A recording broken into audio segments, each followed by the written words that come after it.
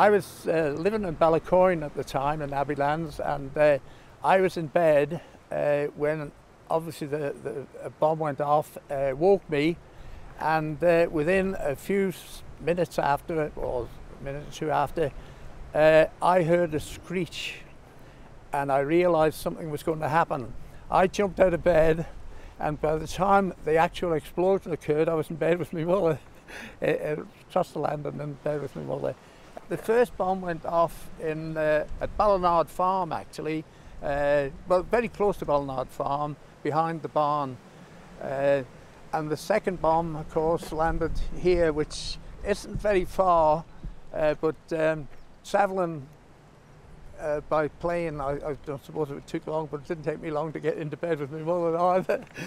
The next day, with my cousin, we came up to WW2 here, and we discovered debris on the road, a lot of damage done to WW2 cottage here, and of course there was a big crater up in the field, about maybe 50 yards up in the field from here.